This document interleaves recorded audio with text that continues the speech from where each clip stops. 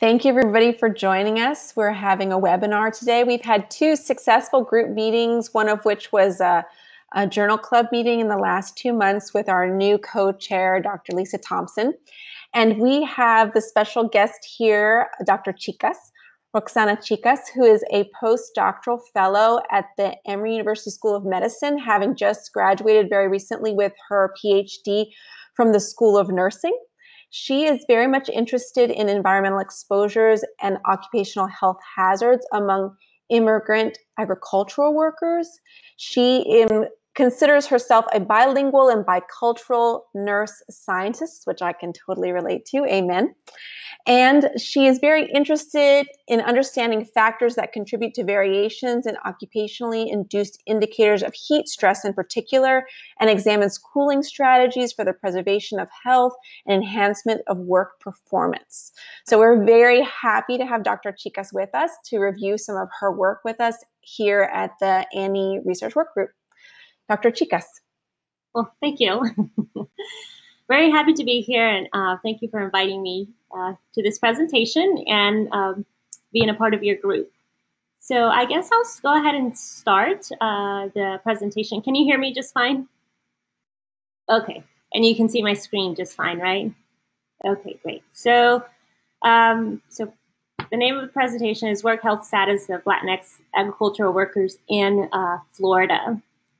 And so I have been I just recently graduated with my PhD in May. So my entire pre-doctoral work was with agricultural workers. My advisor was the dean of the School of Nursing at Emory, Linda McCauley. And I'm trying to build on some of the work that she has done already. So let's see. So we're going to just talk about the health status of workers, and I'll discuss a little bit about the biomonitoring methods that we use. And what we have found, and also discuss potential factors that influence renal health, because renal health is something that we're starting to see deterioration in agricultural workers.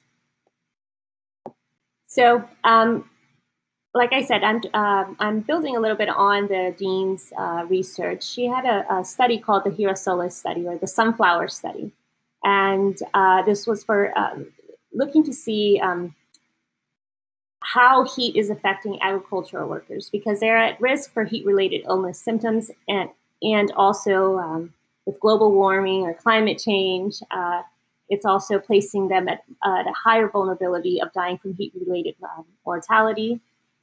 And there used to be this statistic from the CDC from 2008 that said that agricultural workers were 20 times more likely to die from heat-related injury, but now the statistic is that they're actually 35 times at greater risk for heat-related mortality. So it's only gotten worse. So the aims of the Girasoles studies was to characterize heat exposure and work activities of agricultural workers. So before this, much of the work done with agricultural workers was done like in California on the West Coast, and a little bit in North Carolina, and some maybe Oregon and Washington. So this was kind of like the first time that we were looking at agricultural workers and actually doing some biomonitoring, because we knew that workers were suffering from high rates of heat-related illness symptoms, because they reported symptoms like dizziness and nausea, vomiting, but nothing had been actually measured objectively. And so this was one of the first studies to actually measure it objectively.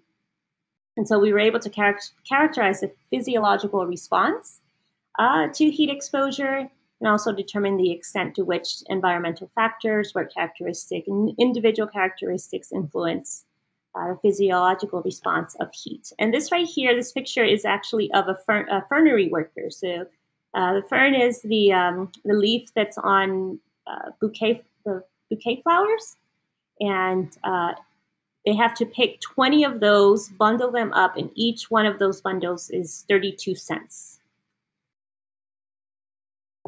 So the study used the farm worker vulnerability to heat hazards framework. And so what you see here is that at the top, there's environmental heat stress, right? So, it puts everyone at some type of vulnerability. But you have workplace exposure, which is duration of work and work intensity, sensitivity, which talks about your age, your gender, your any pre-existing conditions you may have, or medications that you may be taking that put you at higher risk, and adaptive capacity, which is like the clothing you're wearing, your work hygiene, hydration status. Are there is there water available at in the fields for you to drink water? Sorry. And so all of these three things kind of come together, and then you have the response to heat stress.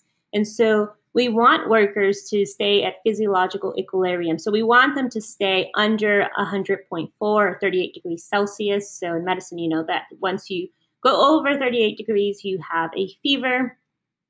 And we want, we don't want workers experiencing symptoms of heat-related illness symptoms. So when one of these kind of doesn't work well, let's say, or is off, then that's when physiological disequilibrium happens.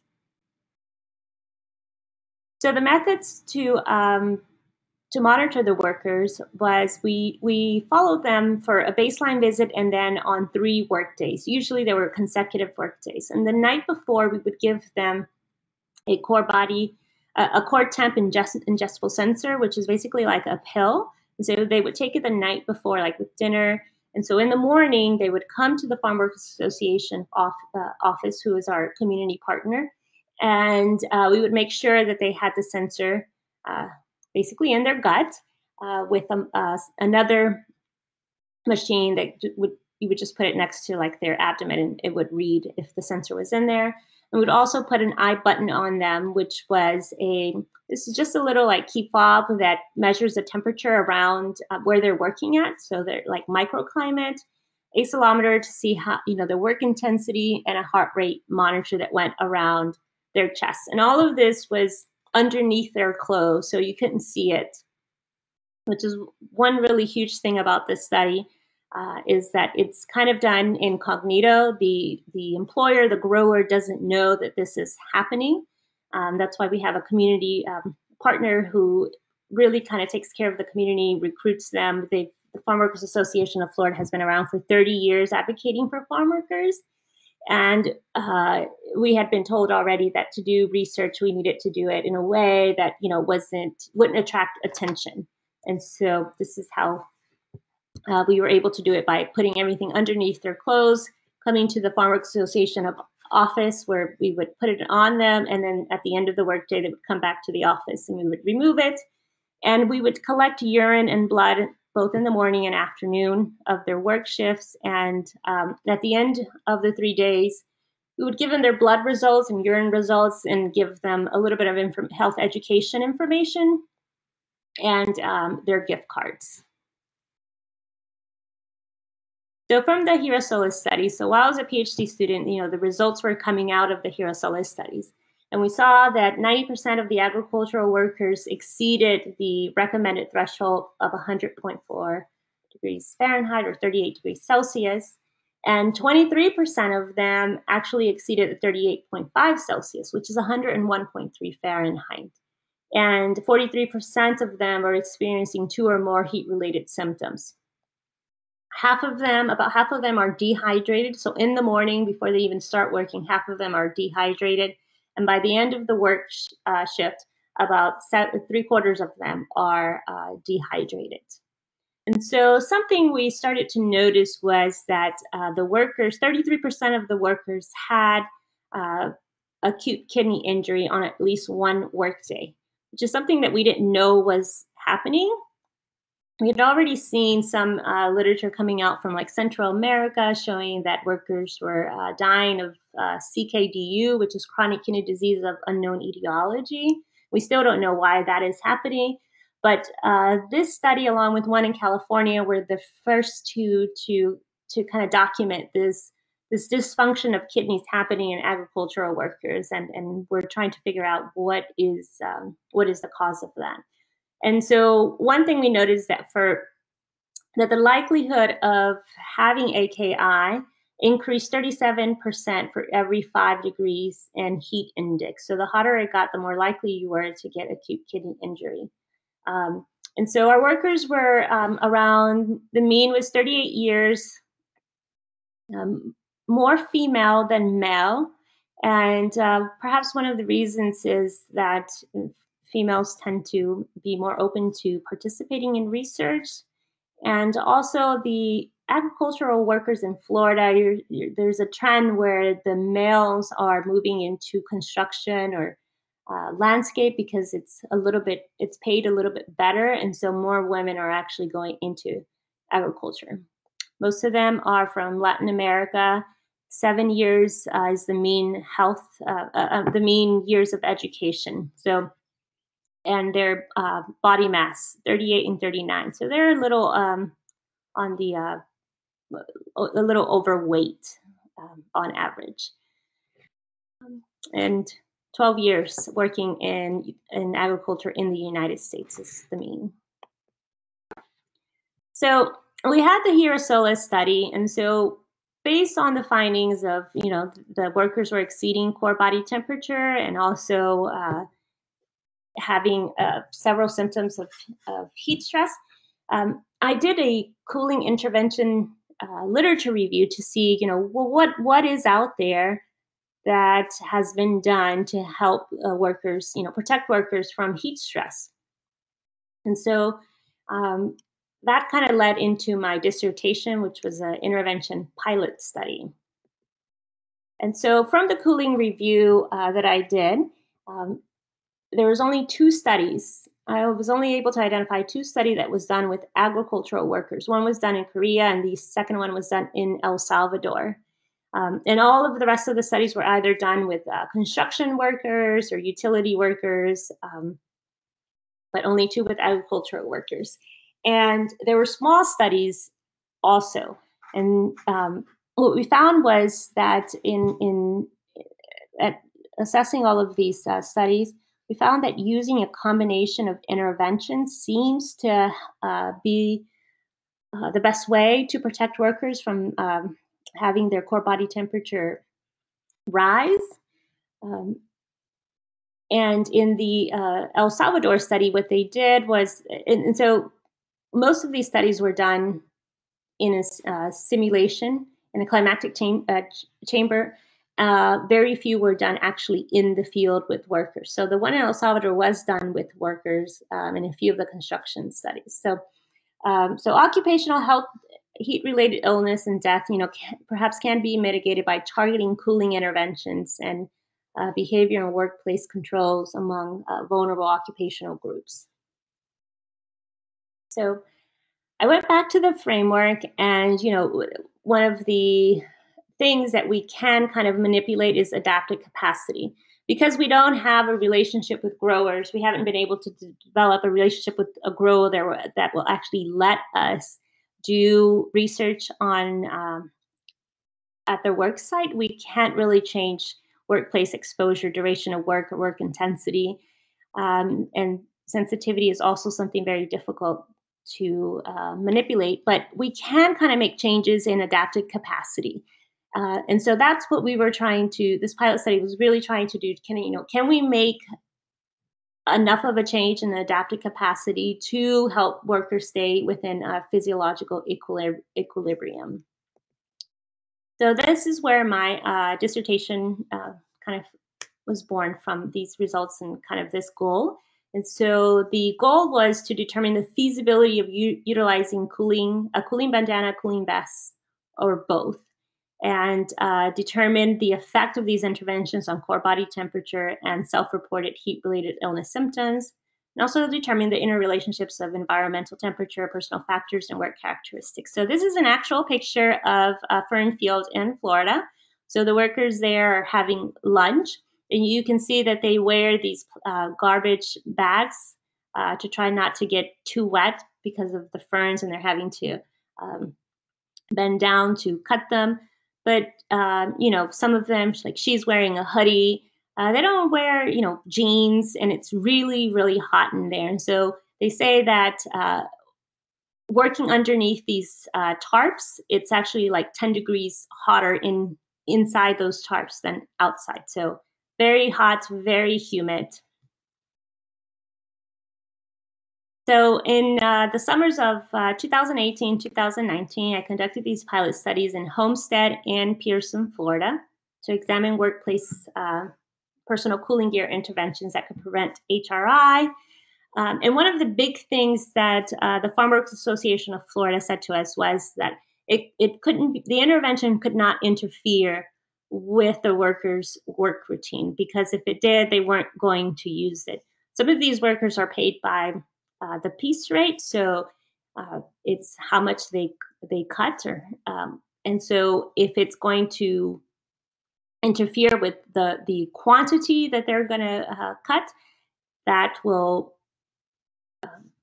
reduce their wages, and so they're already making very little money, so to reduce it even more was just not going to work for them.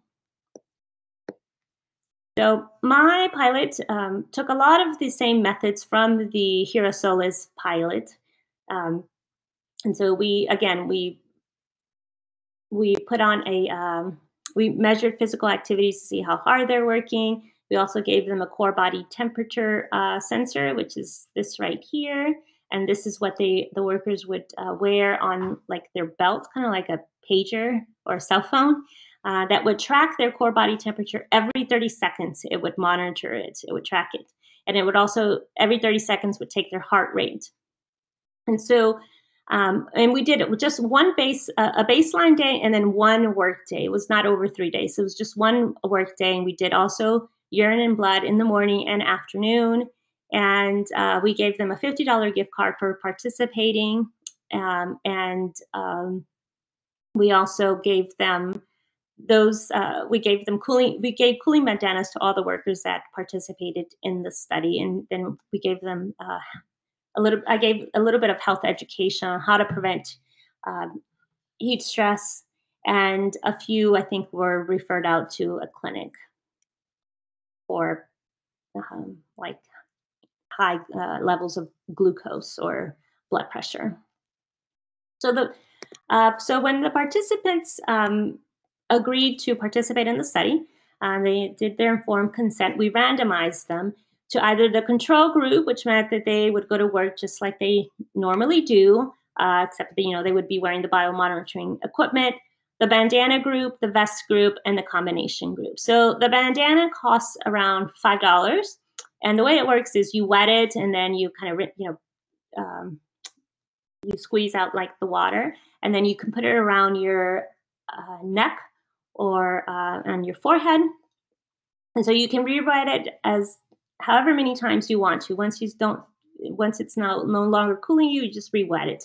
The vest costs around $200. It weighs about 5 pounds, and the inserts that go inside last about 3 to 4 hours. So they were given a second set that they could exchange once those had melted. So a total of 84 participants underwent randomization. And so we did have a few that dropped out because of childcare concerns or transportation issues.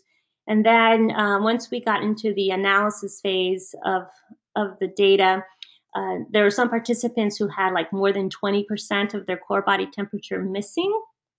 And so if they had more than 20%, we made the assumption that perhaps something was malfunctioning with the equipment.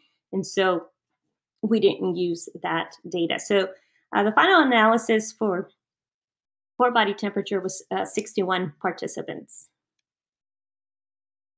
And so here are the overall results. So you can see that they're a little bit older, 40, like early 40s.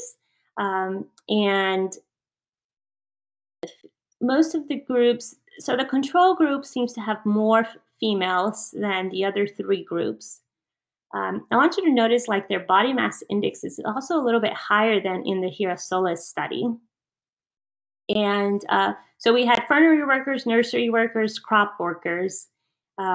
Years worked in agriculture were 17 years was the average, slightly different with combination and vest group, but Let's see, ambient temperature, where they were pretty much the same across all four groups. Um, Mid 80s, heat index was high 80s. So it was pretty hot during that time. So here are the results. So one of the first aim was feasibility. Would the workers even use it? And most of the workers did use it. There was the combination group, I believe, was the one that had two workers not use it, and they said that they didn't use it because they didn't think it was too hot. It wasn't hot enough for them to use them. But otherwise, the remaining workers all said, many of them said that they found it to be comfortable or a little uncomfortable. I think the vest group and the combination group were the ones that said, the vest was uncomfortable for them. But otherwise, most of them said that they felt like the cooling interventions, the cooling gear did help them stay cool, and it didn't affect their productivity. So here are the results of their physical activity. So this has 70 of the participants are included in this analysis. And so you can see here that the higher the median of the counts per minute vector magnitude, the more physical activity that they're having, more intense it is. And so the bandana was the lowest, followed by the combination group, and then the control and the vest. And so, but once you look at it, also over the course of the work day, you can kind of see that they pretty much start the same, but the control group and the vest group had the highest physical activity, and so the bandana and control group had lower physical activity. And so right here, this dip that you see here, this is when they're taking their lunch breaks, which can range anywhere from like 10 minutes to 45 minutes. This is something that perhaps in a future study we would want to control more to make sure that like the physical activity is pretty much the same across all groups. So here are the summary of symptoms that were reported. So we asked them, some of the typical, more typical symptoms of heat stress are excessive sweating, muscle cramps, headaches, nausea, dizziness, confusion, and fainting. So nobody fainted in our cohort, which is good. We did have one person who did report confusion in the control group. You can see that the bandana group and the combination group, which also had a bandana in it, they're the ones that had the fewer types of symptoms reported, while the control and vest had a more variety of symptoms reported.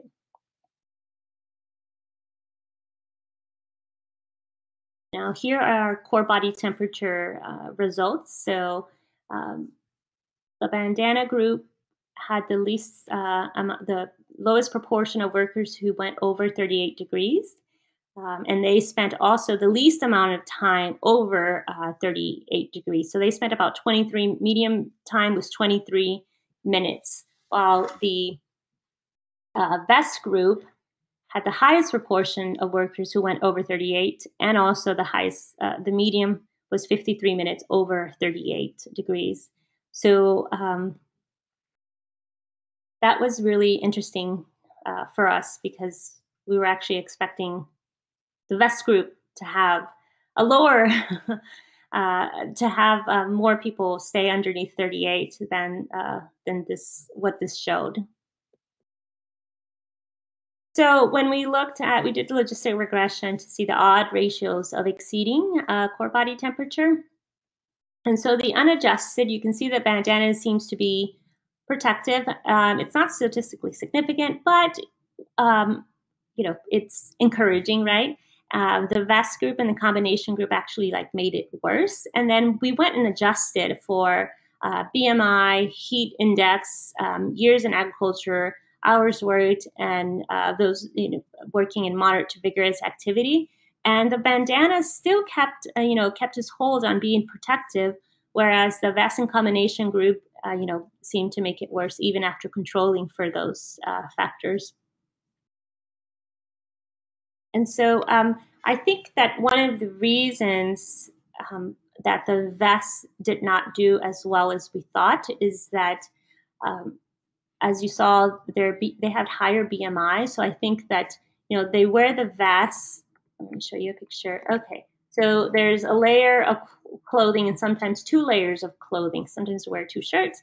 And then, they have extra adipose tissue. So I think that may be one of the reasons. The other reason is that as the ice melted, it started to weigh them down. Many of the workers expressed that it was kind of heavy. So I think that they were having to perhaps work a little bit harder to carry that extra 5 pounds, and that's another reason why it didn't work as well as we thought it would. The bandana, is very lightweight, and so they would put it around their neck. So I think that having that cool sensation right next to like these huge blood vessels that we have around our neck probably helped also, because it's direct contact with the skin and not extra weight that they're having to carry around. Um, and so this my pilot study was funded by four grants, two from the NIOSH ERC from North Carolina and Florida, and the American Association of Occupational Health Nurses and the National Association of Hispanic Nurses. And so from the Hero Solar studies, I did the cooling intervention. And I mentioned earlier that we noticed that there was some acute kidney injury happening. And so I did a literature search uh, about CKDU and AKI in workers. And so from the literature search, we found that there are several hypotheses that are being kind of discussed as to why CKDU is happening. There's some who say that this may be the first, disease from climate change. Others think it's related to pesticides, heavy metals, or infectious disease like leptospirosis. Um, but everybody seems to think or kind of agree that perhaps it's a combination of several things happening that is causing these agricultural workers to get chronic kidney disease. So it's multifactorial.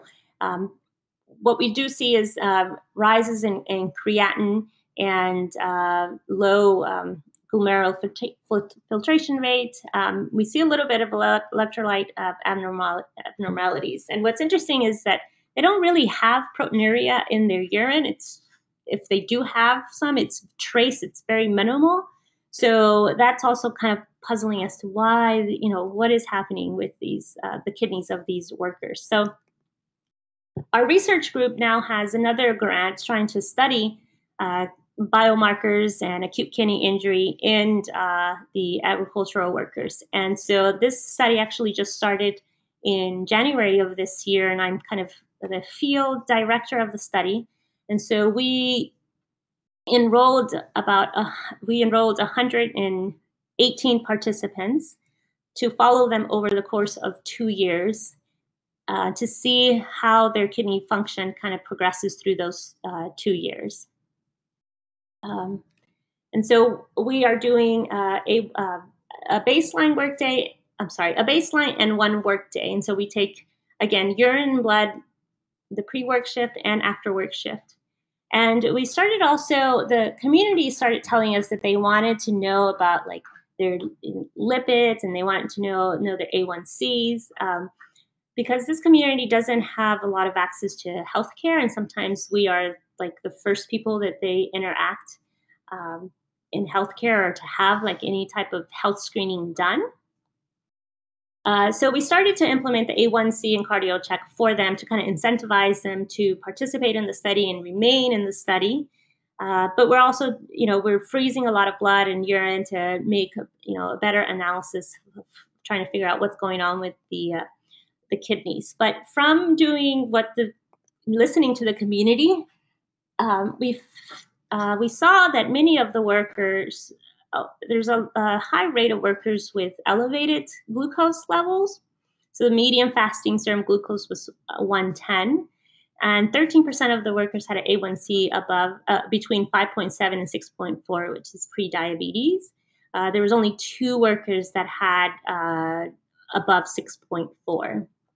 And so none of these workers knew that they fell in the prediabetes kind of category. And so one of the hypothesis that has been discussed about CKDU or kidney dysfunction in workers is that uh, glucose metabolism perhaps is involved in kidney injury, and that perhaps the workers they're dehydrated, right? And so instead of rehydrating with like water, they're rehydrating with drinks that contain fructose. And so there have been some studies with animals, with rats, that kind of show that when the rats are giving high fructose beverages and dehydrated, that they have kidney injury. And so I am right now preparing a grant for an F-32 to look at what the workers are drinking, and in trying to see if there's some type of association with the way the body responds as far as like heat stress and renal function to what they're drinking and what associations are there. Um, Here are my aims. We're going to be looking at inflammatory markers. And also continue using that same biomonitoring method that we've been using of measuring core body temperature, heart rate, dehydration, HRI, which I think is very important, and also using metabolomics to try to analyze this a little bit better. And so what I'm proposing is that there's heat stress and dehydration, and so they rehydrate with sugary drinks, specifically like the ones that contain fructose, causes an increase in blood glucose, which would then activate vasopressin and the fructose pathways, which then causes an increase in sorbitol, which increases fructose, and that is when that happens. When there's an increase in fructose, that's what causes a little. You can see acute kidney injury, but also causes oxidative stress, which is also activated by being dehydrated and osmotic stress to the kidney cortex.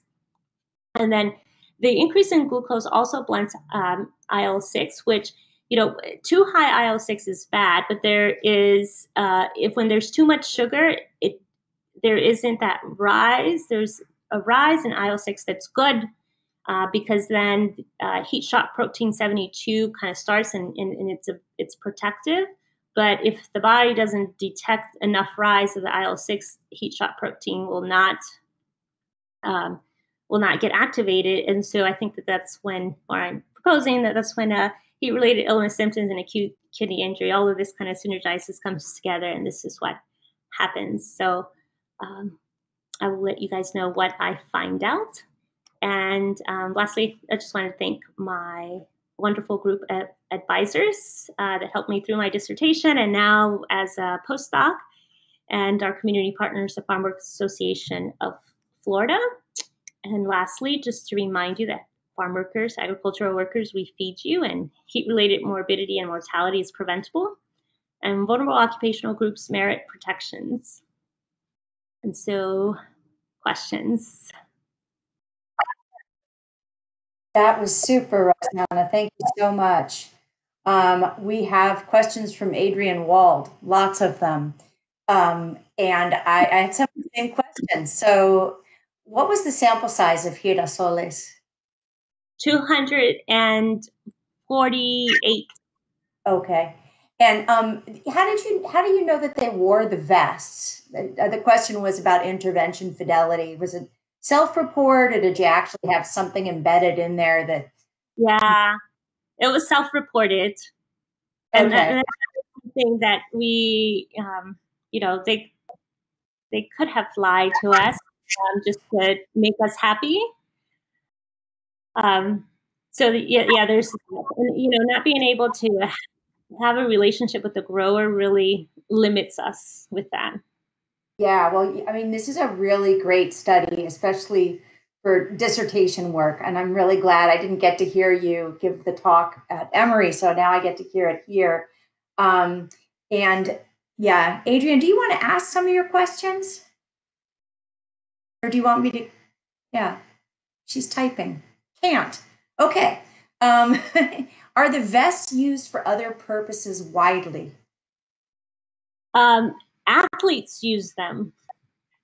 Oh. So you in soccer, sometimes the athletes will, and then once they get out, they put on a vest and pull down. Some marathon cyclists have used it. And then I know that in Qatar, they're building the huge stadium for the next World Cup, and construction workers there are using them. There's no research going on, but it's been given to them to use. Yeah, yeah. Adrienne Wald says that she studies athletes in exertional heat. So yeah, she was wondering. I think that it's you have not seen any of these cooling vests in agricultural workers used before, or is this the first time? So this specific this was the first time it was used with agricultural workers in the real world setting. There's the one study done in Korea that was done for like 90 minutes in a climate chamber, which I think isn't really representative of what the workers are dealing with, like out in the real world. Yeah, yeah. I also wanted. Well, this is Luce's comment that she loves your community engaged approach, which I think is really excellent. That you had like a community advisory board, and you knew that you had to kind of hide the equipment underneath their shirts. But with the vests, they could see that the people were wearing the vests, right? So there was that had to get permission from the owners of fields, right? So the workers, we told the workers that if they had any problems, they could just remove the vest. Most of the workers said that their bosses didn't say anything, or if they did, they would just say, "Oh, I'm wearing it to stay cool," and they were left alone. Some of them made comments like, "You're wearing a bulletproof vest," or things like that. They start joking around each other, but no one had issues. So, And Adrienne, I'm just channeling Adrienne here. Did you control for hydration status at all? You did check you said you checked the urine before they went out, right? and afterwards. And we did put that in one of my models that we would show here, and it didn't seem to affect it. Yeah. Anybody else have any other questions that they want to ask by unmuting your mics, if you can?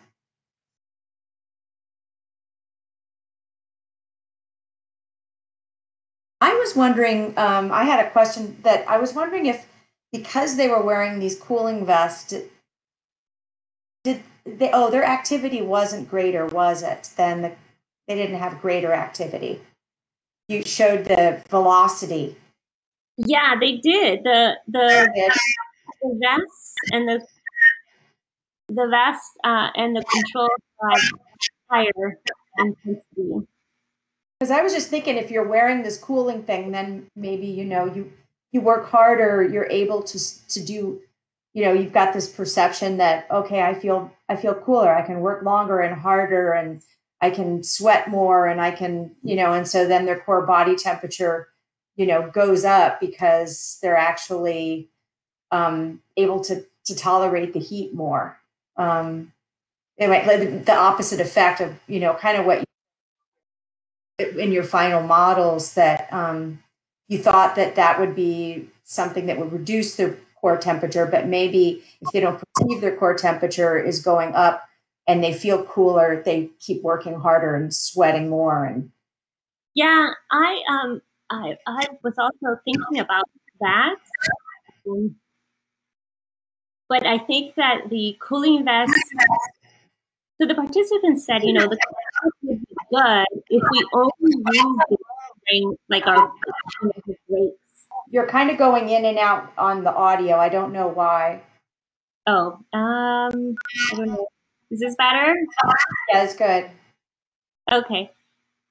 the participants, told us during the exit interviews that the vest would be used during their breaks or like lunch breaks, and not while they're working, because they felt that it was too heavy. And then once it like was halfway melted, there was a part that felt hotter to them because of the plastic. So there's probably some of that going on as well. Yeah, I think like a different, Adrian says a different vest design, like something really lightweight, maybe reflective, that's a cooling material. Something it seems to me like that may be a design. Yeah. Like I know that I've worked with biotech students when I was at Berkeley, and they would, undergrads would, get together with a researcher, and the researcher say, I have this tech problem. And then they would design a prototype. And, so it'd be kind of like, can you prototype with somebody as, I think we might have this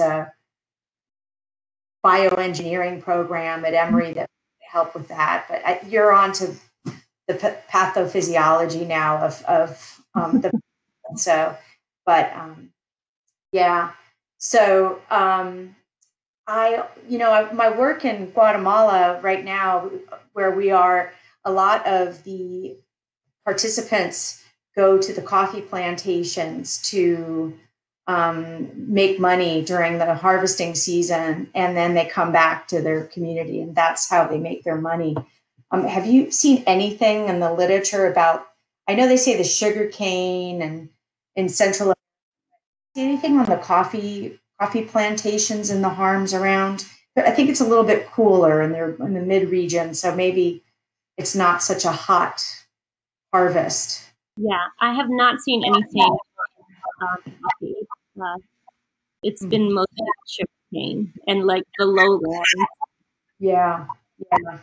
We've had a lot of issues with our participants that come back from the coffee fields and tell us these stories about, how they're in the fields and they're picking coffee, and their hands are, filthy from what's on, the coffee and the chemicals that are sprayed on the coffee, and they don't have any hand washing facilities. And then they end up having to eat their food with their hands that they can't wash. And so there's just like so many issues around the way agricultural workers, and, that's there. And then if they come here and then are going to work in, in the tomato plantations in Florida, they probably think they've arrived at something somewhat better that they came from. Or what's your feeling?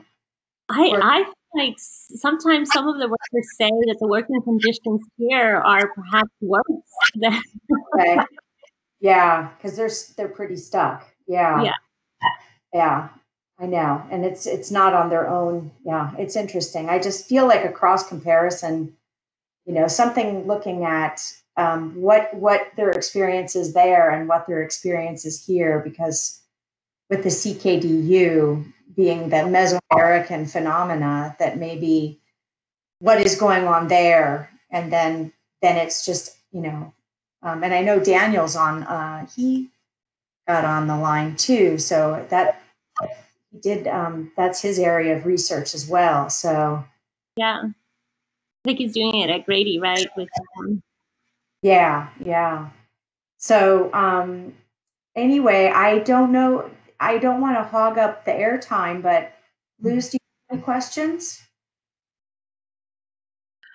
I loved that your research might show that the low cost intervention for the time being, I mean, obviously bigger studies might be helpful, but the low cost intervention was really the biggest option. And $5 is a little more affordable than $200. So I don't know if you can speak to how you might have shared that information with the agricultural workers. So if they felt that $5 might be something to invest from your findings, were you able to report that back to the Farm Workers Association?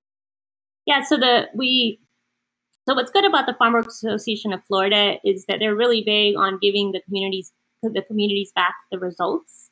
And so they hold events where they share the results finding, and they do it in a way that the community can understand, instead of like this kind of very sophisticated scientific way that we sometimes do.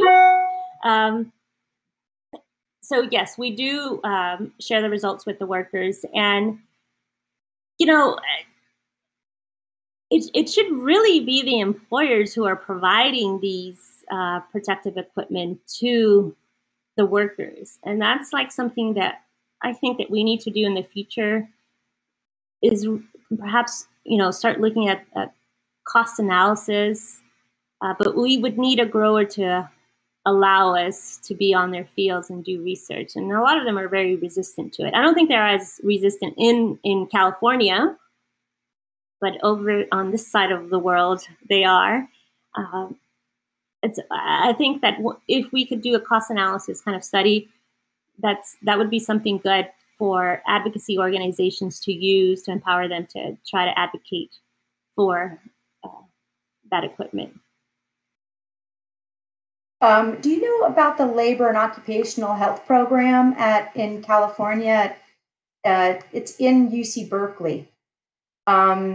They've done a lot of work with the strawberry growers and kind of workers' rights, kind of like OSHA. It's called HP, and it's actually run by a friend of mine who's half Bolivian. So Luz is half Bolivian. So, and she does occupational health of working with farm workers, but in California. And I just think it would be interesting because they did a lot on cooling, creating cooling tents and cooling stations. And after a pregnant woman died, in the fields. So, yeah, it would be interesting to look and see what kind of things they're doing. That they might have materials that you could share with the workers that you work with. So, have they published on that? No, I think it's more of like an advocacy. They're more occupational health and less research. Okay. Yeah, more policy work. So, but Suzanne Turan is the name of the person who runs the program. And yeah, you should. I know they have a lot of like information in Spanish. Actually, they have, and there's a Salvadoran woman who works with her named Denora Barton. She's also there. But they do a lot of good work, and mostly with Spanish-speaking populations there. Anything else? Anybody want to ask any questions or anything?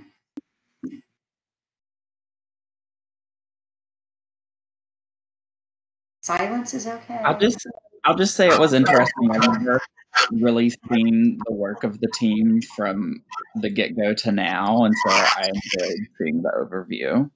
You did a good job, Roxana. Oh, thank you. So, Luz, do you want to make any announcements? We sent out with our newsletter, Elizabeth Murphy is asking for people to sign up to be a part. I don't know. Luz, you want to explain a little more? Yes, in our newsletter, we have an opportunity to collaborate with the education work group, where if you are a nurse researcher doing environmental work, that you share your bio with them, and they're going to highlight these nurse research activities within the Annie e-text. So they're going to kind of tie together some of these real research efforts with nurse scientists. So the deadline for that is July 26th. So you have like 3 more days to get those in. I think it's very brief. If you look in our newsletter, I put it right underneath Dr. Chicas' bio. So it's something that I think it'd be great if people can kind of chip in and share their efforts.